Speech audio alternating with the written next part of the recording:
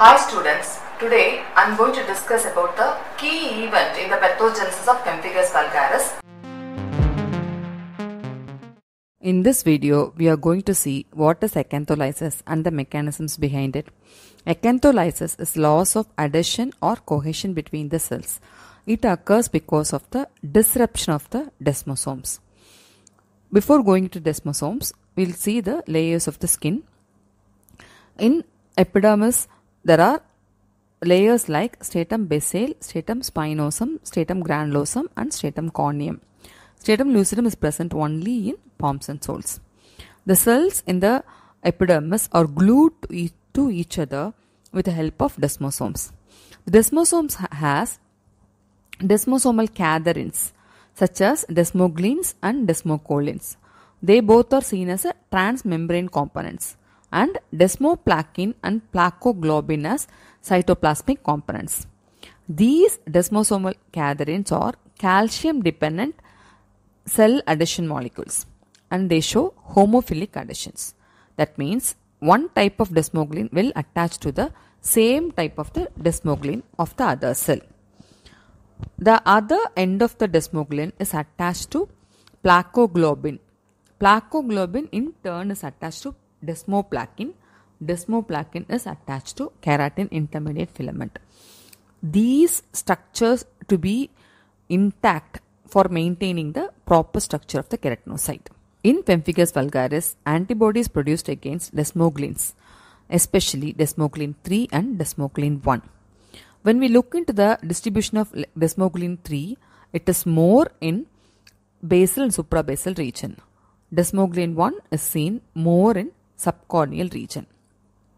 When the antibody IgG goes and attaches to the desmogleins, it causes disruption of the attachment between the desmogleins by mere steric hindrance. The other mechanism is it activates the phosphorylation of the cells by activating protein kinase C. This occurs with the help of phospholipase C and diacylglycerol. When cell phosphorylation occurs, it causes disruption of the attachment between placoglobin and desmoglein.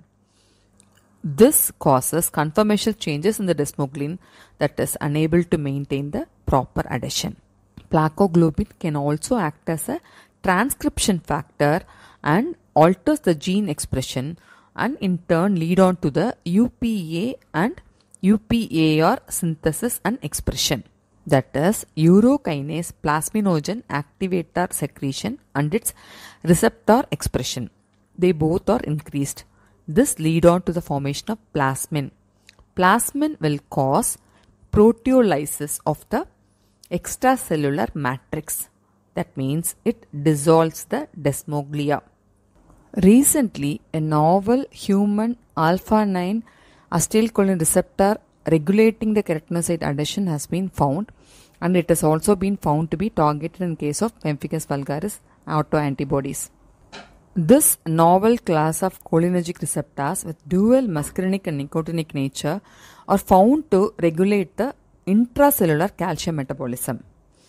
Non-neuronal acetylcholines are found to be synthesized by the keratinocytes and they play an important role in cell adhesion, and it maintains the intercellular space and it also maintains the polygonal shape of the keratinocytes.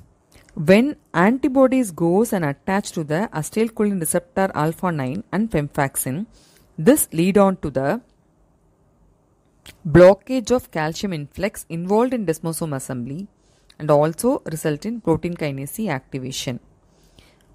There is one type of protein kinase, that is protein kinase or like endoplasmic reticulum kinase, PERK. When this gets phosphorylated, the structural proteins collapse, leading on to cytoskeletal collapse and weakening of intercellular junctions. And this novel PERK receptor has also a role in activating the Caspase cycle, leading on to acantholysis by apoptosis mechanism. Thus, detachment of the attachment block, that is tonofilaments, disruption of the desmosomes, dissolution of the glycocalyx and degeneration of the cells occur in acantholysis. When we look into the histopathology of Pemphigus vulgaris, we see a suprabasal bulla. Why suprabasal bulla? The basal cells are attached to the basement membrane with the help of hemidesmosomes. Hemidesmosomes are not at all disturbed in case of Pemphigus vulgaris. That is why the cells are attached in the basement membrane, but their side-to-side attachment gets disrupted. That is why the cells look like tombstones. Inside the bulla, we can see the acantholytic cell. In a nutshell, what is the conventional concept is when the immunoglobulin G, it goes and attached to the desmoglin, especially this is holding true in case of anti-desmoglin 3 autoantibodies. So when the desmoglin 3 of one cell is attached to the desmoglin 3 of the other cell, this autoantibody goes and attached between these two molecules. This is known as steric hindrance.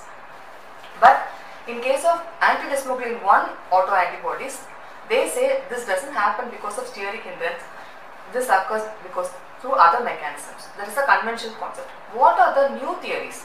The new theory, the first one is basal cell shrinkage theory. In basal cell shrinkage theory, when there is the phosphorylation of the adhesion molecules and the structural proteins, it causes shrinkage of the cells. When the cells shrinks, the desmosomes are not able to maintain the adherence and they separate and acantholysis sets in. What is the other theory? Apoptolysis theory. In apoptolysis theory, they say rather than the anti-desmoglin antibodies, there are some non-desmoglin antibodies. They are the one which are triggering the event of apoptosis. How? These non-desmoglin antibodies, when they go and attach to the cell like a receptor ligand, it activates the cellular signal leading on to the increase in the cellular calcium level. When the cellular calcium level is increased, it activates the death cascade of apoptosis using caspase enzymes. These caspase enzyme, what this happens, it interferes with the cortical actin filaments. What are actin filaments? We have heard about actin only in muscle cells. They say there are 6 types of actin. 4 of them are playing major role in muscles and 2 types are present in non-muscular cells. That is, in all eukaryotic cells, actin plays a major role in maintaining the cytoskeleton of the cell. When this actin gets disturbed by these antibodies, it causes apoptosis of the cells. This is the apoptolysis theory. The other theory is the multiple hit hypothesis. In multiple hit hypothesis, they say the acetylcholine receptors are major role. When the acetylcholine receptors are occupied by the anti-desmoglin antibodies or anti-Pemphigus vulgaris antibodies, they go and disturb the structural integrity of the cell by interfering with the desmosomal function, and that causes sloughing of the desmosomes. These sloughed desmosomes, they go and occupy the intercellular space. This sloughed desmosomes in turn activates the multiple scavenging autoantibodies.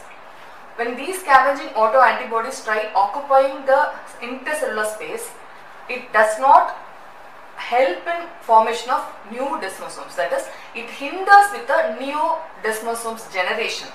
Thus, it lead on to the acantholysis. They also say in Pemphigus vulgaris, there are T cells that play a major role in causing these antibody production. So in a nutshell, we have steric hindrance and apoptolysis theory, basal cell shrinkage theory, multiple hit hypothesis and T cells. They all play a major role in bringing out this acantholysis. Hope you have understood the mechanism behind the acantholysis. Thank you for watching my channel. Please subscribe and leave your comments here. Thank you.